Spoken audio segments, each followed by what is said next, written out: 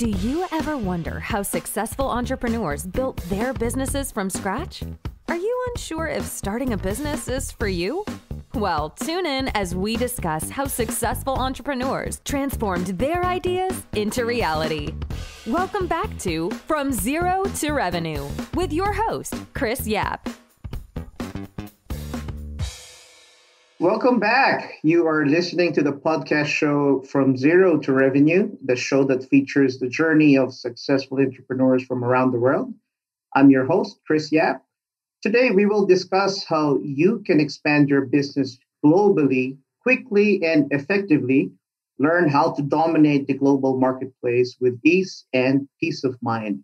I'd like to thank our sponsor, GapTech Global, your outsourcing company for recruitment, virtual assistants, and various back office services. You can learn more about their services at www.gaptechglobal.com. I am extremely excited to introduce our guest today, a global super connector, a very good friend of mine, the CEO and founder of Global Chamber, Mr. Doug Bruhnke. Welcome to the show, Doug. Global super connector. I like the kind of the feel and the vibe of that. Yes, Definitely sir. global. I'm not sure about the super. Definitely a connector. Thank you very much, Chris. Well, you are very welcome. I've been really looking forward to this day where we could actually have you in the show. I've had several audience kind of ask, because obviously with my business being global, typical questions I get is like, how do you actually expand globally? And as you know, I've introduced few people to your organization, and you've helped them in such a immense way.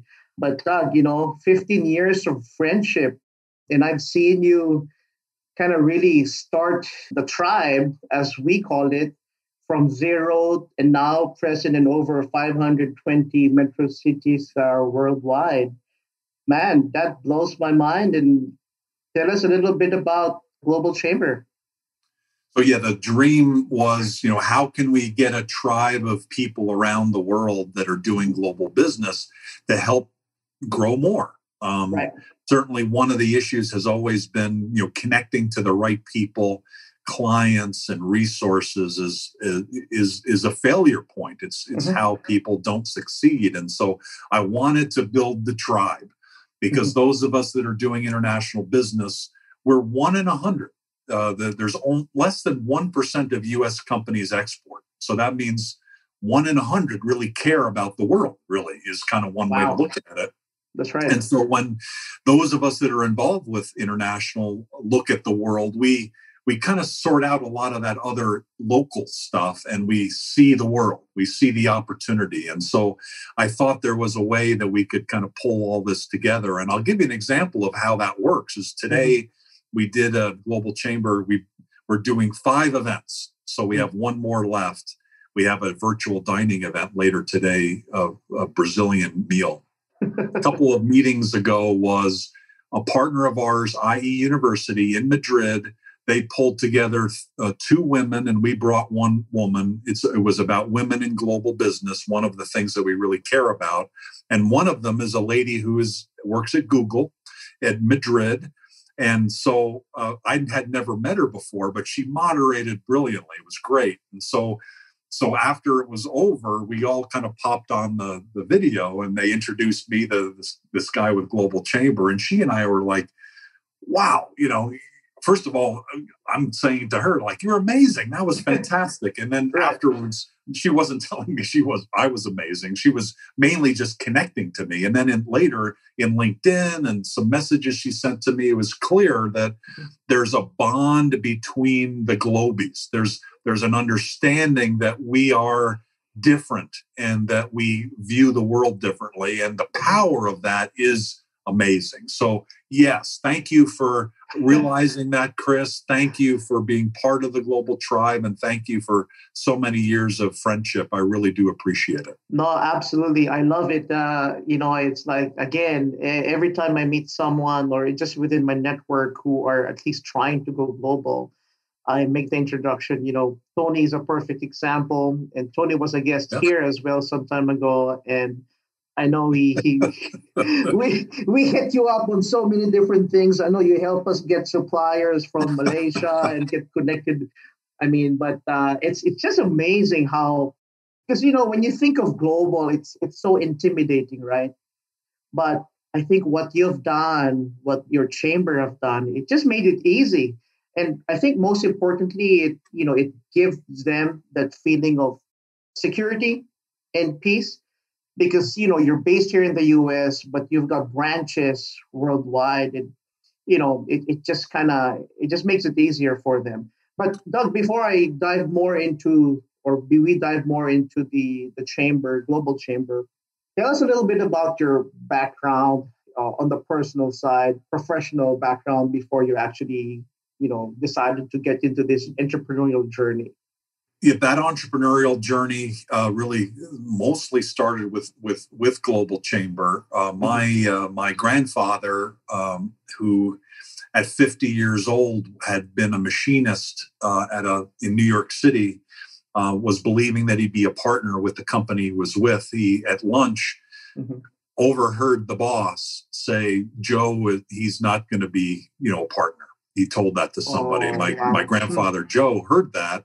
So he packed up his lunch, picked up his clothes. He went home to my grandma, Emma, and said, "Emma, we're in business." So they started a business at 50 years old. My mother was 13, my uncle was 8, and my grandmother was crying for days, telling Joe to go back to work. This is a crazy thing. And so that whole experience, including, by the way, his great success he built a machine shop. He was the go-to person in all of New York City for anything really challenging. If he ever had an engine problem, motor parts, anything like that, my grandfather was the guy to go to, and very successful. So that was my kind of inspiration that at any age you can do that. And wow.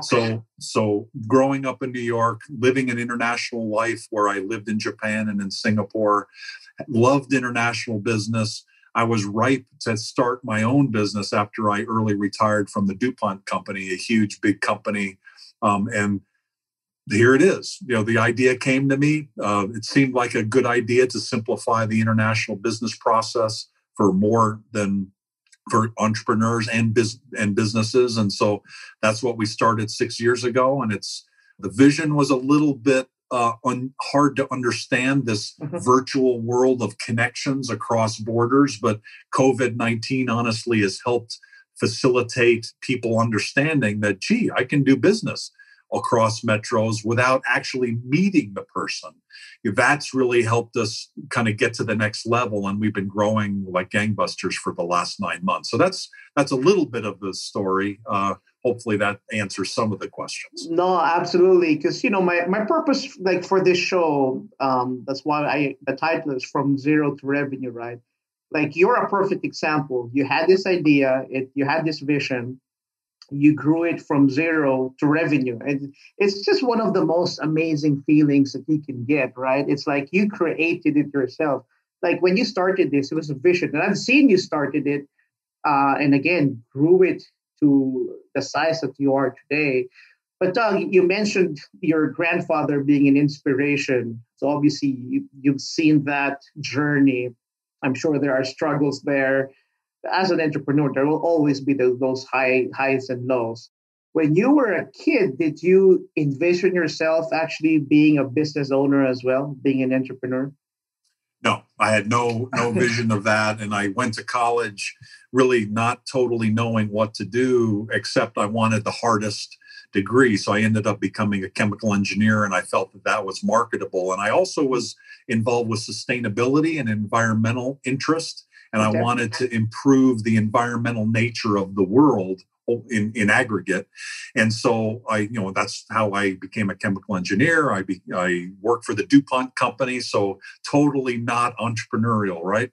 But it gave great experience. And usually when I talk to students and younger people, I do advise that working for a big company actually is not a bad path. That's true. As you're growing up, because there's training opportunities, there's all sorts of experiences you can get through that. And in my case, it worked out really well because I got to live overseas. And I I didn't even know, like 5 years into my career, that international was the thing until the head of Teflon for Asia retired and nobody wanted his job.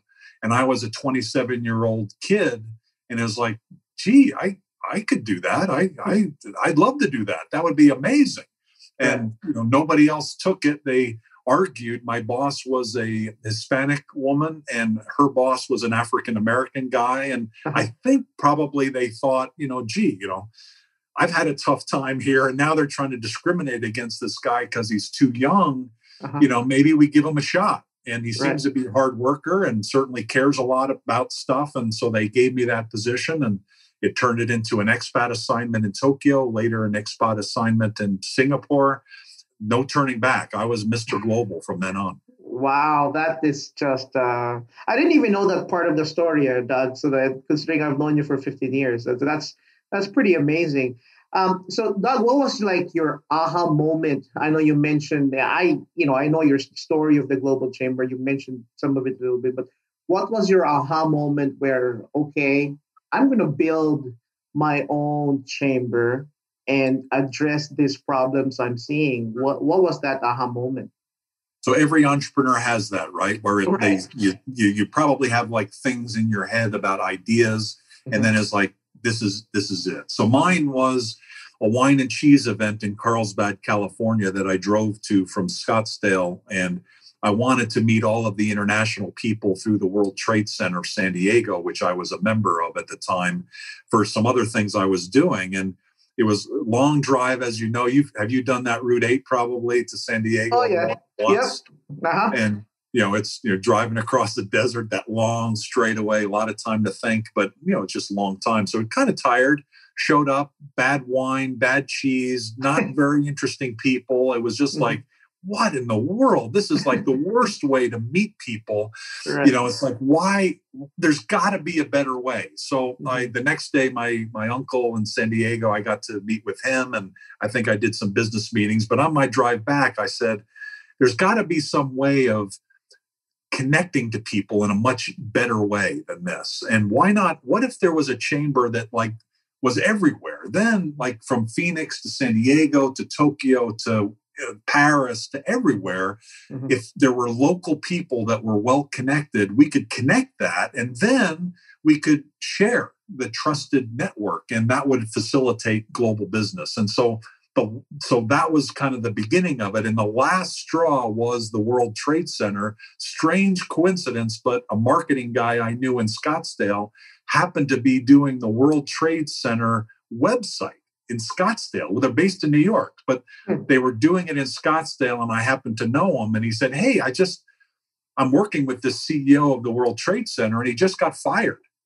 So you should talk to him. Because I thought, gee, the World Trade Center should be able to do this. It's like, why aren't they? So he told me basically, look, they're a real estate company. They build buildings. They put their name on a building. The trade is secondary. They'll never do trade as a primary. There's an opportunity. So I thought, okay, that's the last thing. I'm going to do this crazy idea. And so off we went. Crazy idea going forward, which took a couple of years for traction, but the next several years worked out very, very well. And the last 9 months have been gangbusters. Wow. That is an amazing story. Again, from idea, it's don't you feel so powerful, Doug, that you were able to convert that idea into reality and seeing the success you have now? Here's the thing, and you can relate to this, Chris. There's two kinds of people in the world. There's the people who can kind of piece that together, even though it doesn't exist. And then there's the people that have to have it in their hand or it doesn't exist. And so my grandfather was the dreamer, and my grandmother, she ended up being the bookkeeper at the business. She was the one that needed it in her hand. So when my grandfather explained to her, here's what it is, we're going to be able to, she said, Joe, that's not practical. Go back to work. So my wife is the Emma for me. My wife, for the first 4 years of Global Chambers, said, this is the craziest idea. I don't know what you're doing. Why are you doing this? And then it was about 2 years ago, we had a good run, lots of new business and members. And so she came to me one day and said, this global chamber thing, it's a good idea. It took her 4 years. 4 years of my craziness to tell her it's going to be big. And she never believed it until 2 years ago. And now, now she really kind of understands. Yeah, so we definitely have a similar ride because you've also seen how GapTech Global evolved. It was GapTech then, and then it became GapTech Global. My wife the same. The first few years she thought I was crazy. Get a job, right? That's a typical mentality. But fortunately, and I'm sure you are too, we have very supportive wife, family. And I think it's critical to our success. I'm sure you could relate to that, Doug. But with me, I mean, that's why I'm still doing, because I have the wife I have right now. So what a ride, right? It's a ride, but I think I run into that, and you probably do too. And you're another example of it, where the entrepreneur is the dreamer, and you can see it, right? You can. And the thing about Global Chamber is, and I've told people this, is that if I was living in New York, where I'm from, or living in Los Angeles, I probably never would have thought of it, because you're kind of surrounded by all these global things. And it's like, who needs another chamber? But there I was stuck in Phoenix, as like the least global place you could be. I'm exaggerating for the effect to say, gee, what if here we are in Phoenix, we could be connected to the world? So that was another key part of the dream, if you will, for me. And I could see it as clear as day. Yeah. My wife could not. And it sounds like your wife, probably you've had some conversations like I've had, like, right. Believe me, it's going to work. Right, exactly. Well, the thing about your organization is that, your mission is very clear. Right? In your mission, it says there to accelerate cross-border trade and investment worldwide. Tell us a little bit more about, like, what were you thinking at that moment when you came up with that mission? It's very clear, but, just for the sake of our audience, kind of just appreciate the chamber more. Well, it goes back to what I said earlier, the 1% exporting, that most people don't get involved in international. And the reason they don't is that it's complicated. That you've got culture, you've got different logistics issues, you've got different legal issues. So how do we make, you use the word simpler, make it simpler? That's what we need to do. And because it's not going to be simple, but we need to make it simpler, and we need to make it more comfortable for people. A lot of people, when they think about other cultures, immediately it's like, oh my God, like, wow, that's so foreign. To you and I, it's like, wow, that's foreign. That's great. It's so how do we exciting. Then that's the typical global tribe, but there are plenty of business people that may not necessarily really, that's their starting point, but they want to grow. 85% of the business in the world in the next 5 years is outside the U.S. So if you're a U.S. company and you're thinking, gee, I'm happy, with 15% of the world's business, okay, that's fine. And that can work, but why not tap into the 85%? And so how do we make it digestible, comfortable, easier for those people? So that's really kind of where we are. And it's turned into, and I started to use this word just in the last week, that we're insanely passionate. The word insane. Right. Several of the members have said, you guys are like so responsive, and you're so like always there. And you're like, if we like, there's never like an email that comes in and we wait a week. It's hot. Somebody has a need, so we handle it. I've started to use that word insane. And to some extent, I don't understand why more people aren't that way. You have to be responsive in the world, and you have to move forward, and you have to be amenable to situations. And that's part of the world and being successful in the world. And we're trying to bring that. Certainly the Globies already understand you have to be that way. The second is for the people who aren't global yet, getting them to understand that that's the response they need to have to be successful internationally. And so that's part of kind of what we're imparting, hopefully, in being successful. in the world. And we want more people to be that successful, because when there is more success and more trade, there's better understanding between people. And suddenly you start to realize, like, okay, well, those people with different skin color and different religions, and they have a different clothing and different food, all of that is superficial. Basically, we all want to just be successful and give our kids a better life and have a good education and have freedom to be whatever we want to be. Those are fundamental human values. And when you cut through all of that other stuff, that's what we really want. And so the kumbaya behind Global Chamber is, let's make it a better world. And I do fundamentally believe that more business creates that better world. Well, Doug, your passion is so contagious, and actually, I'm getting goosebumps right now because everything you said, I've already experienced. That's exactly the reason why, when Tony have this idea, when it involves international, he'd call me and ask me to call you and say, "Hey, Chris, what do you think of this? Let's talk to Doug." It's because you're so responsive. It's like I don't remember any email I've sent to you that had more than same day response. And I understand how busy you are, but it's just incredible. But Doug, tell me a little bit about, like, what are the type of companies that you feel and who are benefiting greatly from the Global Tribe? I appreciate it. By the way, that piece is from my grandfather. So the reason why he was successful was many times my grandmother would say he'd be at work at 5 a.m. trying to figure something out. He would never rest. And a lot of what he imparted in me was the making a difference, the solving problems, helping people out. And that's a great formula, right, for any business, right? Is find ways to solve problems and take things to passionately care about your customers, your clients, and in our case, our members. And so fortunately, we have a team that's built that way. And so most of the people that we end up helping are companies that are I'd say smaller, in the few hundred millions of dollars, say 1 or 2 million up to a few $100 million. That's kind of our sweet spot. But there are people who are starting out that we help.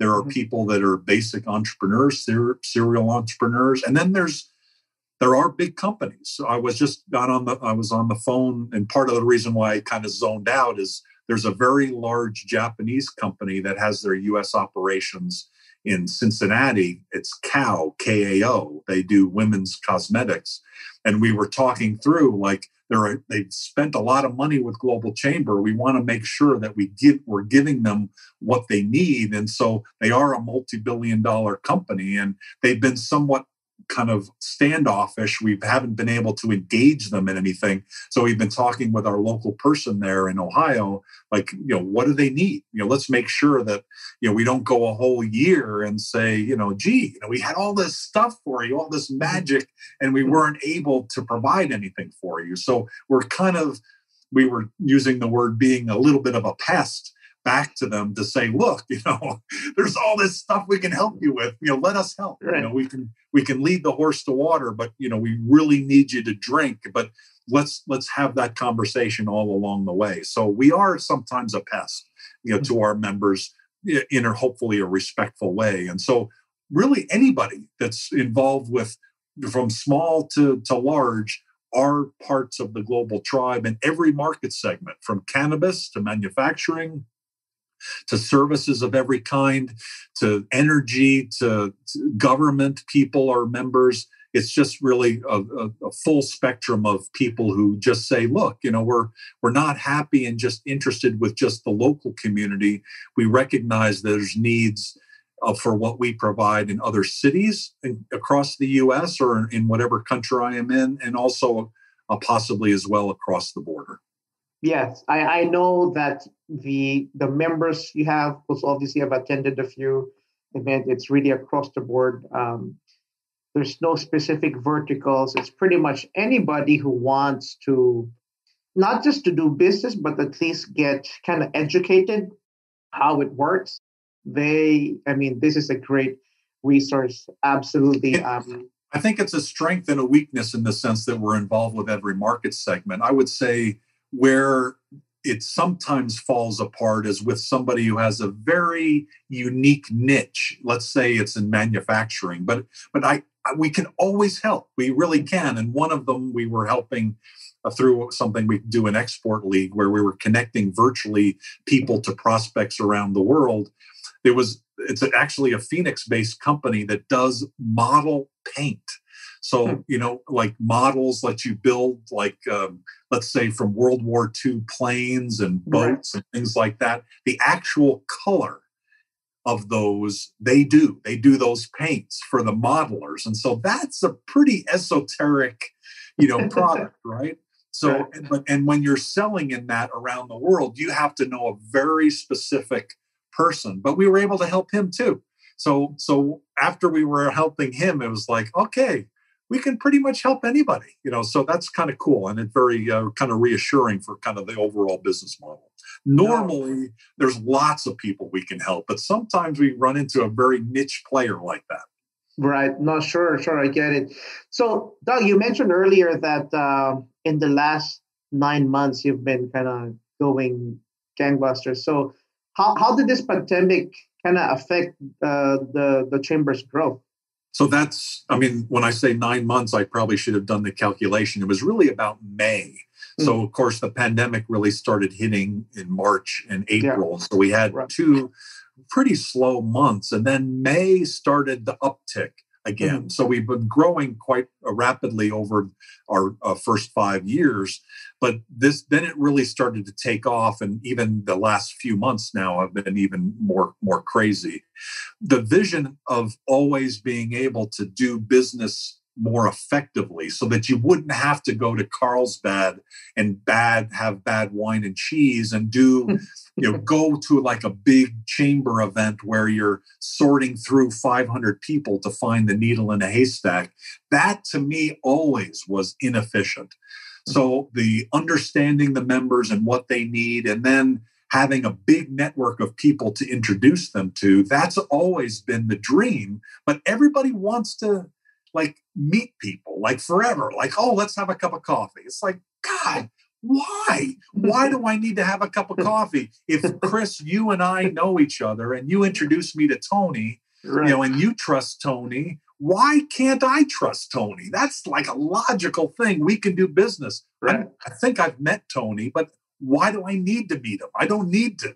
We can do that. And that's what changed with COVID, is that people started to realize by necessity they can do business. Now they want to do business with someone that they trust, right? That's going to pay their bills. They want a resource that can help them. Suddenly now our business model that really hadn't been built around the pandemic, but actually works amazingly well in a pandemic, suddenly becomes like a no-brainer. It's like, oh, wow, okay, let's do it. So that's why the last 9 months have been amazing and why the last few months have been extraordinary.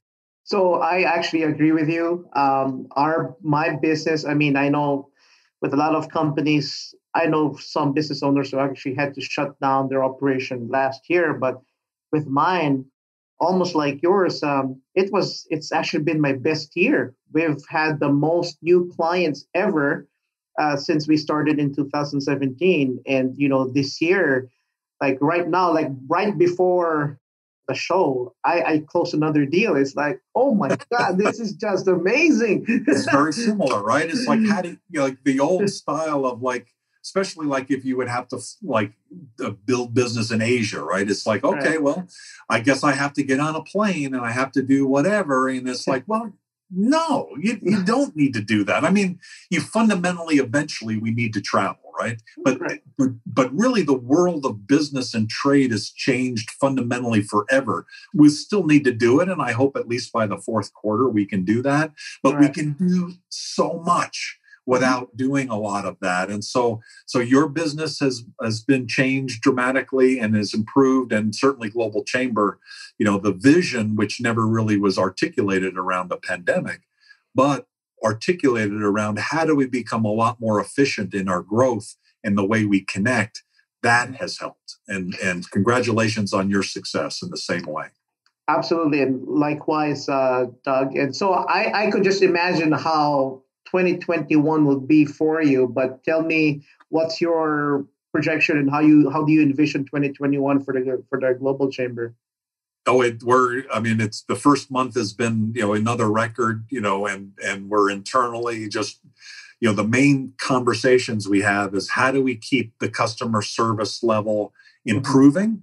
How do we continue to add value and how do we add services? And there's so many ideas, so we have all sorts of things that we're doing. One of them is, incorporating artificial intelligence more directly into what we do. We already use artificial intelligence internally to connect people to each other, but now we want to continue to expand that and allow our members to tap into that directly rather than through headquarters. And so things like that, and certainly the events that we do, we started doing meetups where you can just kind of drop into Tokyo or into Dubai and meet up with our local people. That's been, we never really envisioned that piece of it, but our Israel chapter started doing those weekly and people were getting a lot of value out of it. So we started to spread that around the world. This morning we did Israel-India meetups. So we're doing cross-metro meetups and people are starting to connect up with each other. So those are some of the things that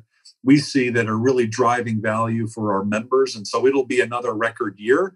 And we just need to keep innovating. We need to keep improving and building our team internationally. So that's those are all good challenges and good problems for sure. Well, see, I think that two major contributor of your success, from how I've known you for the last 15 years, is you do very good in two things, particularly innovation and marketing.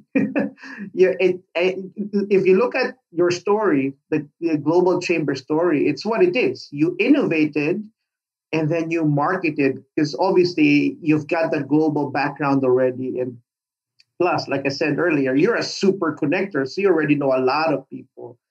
And so when you have those two combinations, it's bound for success. And that is exactly what's happening right now, which is, man, I'm just super impressed with you, Doug.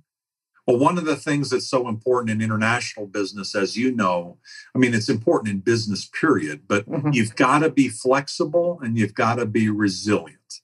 You've got to look at what's happening.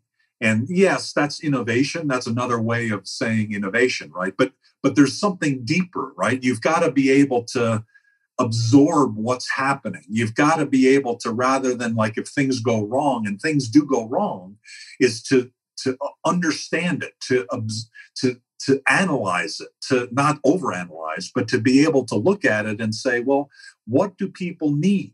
Is something changing and do I need to make a shift? And so having connections, having people, having a mind that absorbs all of that and is flexible and is resilient. And then, yes, that means innovation. You've got to do that. And whether it's a U.S. business or especially international, stuff goes wrong. You got to react. You've got to be able to live through that. And then to some extent, maybe almost relish it, right? Is to say, wow, the world is amazing. The world has all this opportunity. And so how do I make the shifts? The problem then becomes prioritizing. It's like there's 100 opportunities you can go after tomorrow. My problem often is, how do you narrow it down, or how do you not get caught up in over analysis, which I'm an engineer originally, right? So sometimes I get caught in kind of spinning like, gee, maybe I need to think about that for a while. And, it's so 3 months later, it's like I'm still thinking about it. So those are some of the challenges all of us have to face, right? And we all have our own little demons, and those are some of my own personal. So the key is surrounding yourself with people, and in my case, the just do it people. It's like, enough of the analysis. Let's move it. This is a no-brainer. Let's do this. And so surrounding yourself with people that are balances with your own kind of foibles, if you will, is definitely a key to success as an entrepreneur. Well, Doug, I think it's worth mentioning, for our listeners, this is yours in particular. It's a very inspiring story because, for the sake of our listeners, you don't have to say your age, but for our listeners, Doug is not 20 years old. Kind of going back to the story of your grandfather, he started at 50. I don't think you're 50, Doug, and you don't have to tell us your age, but tell us like more or less what's your age showing, just so people can realize that you can start business at any time. You don't have to be young to be a business owner or to be an entrepreneur. Yeah, no, I'm definitely older than that, and you're right. You can do it at any age, and it kills me to see people not living a life that they want. Right? That whether and this conversation is why one of the reasons why women in global leadership and diversity in global leadership is so important. So many times people are held down by biases and expectations, and that's wrong. People should be able to do whatever they really are inspired by. And the fact that I can do that means, I'm a white guy. I've got a lot of white privilege that allows that. But a lot of people, even now, are not necessarily allowed to do that. So I definitely say at any age. And going back to my grandfather, by the way, when he sold his business at age 6, so he started at 50, he sold it at age 69. And at age 69, as they were selling it, my grandmother started to think he was having an affair because he would disappear during the day. Like, what's Joe doing? So she ends up following him one day. So this is on Long Island. So he's driving out to Long Island and she's following him, tailing him. Like what in the world is he doing? So he ends up pulling into an airport.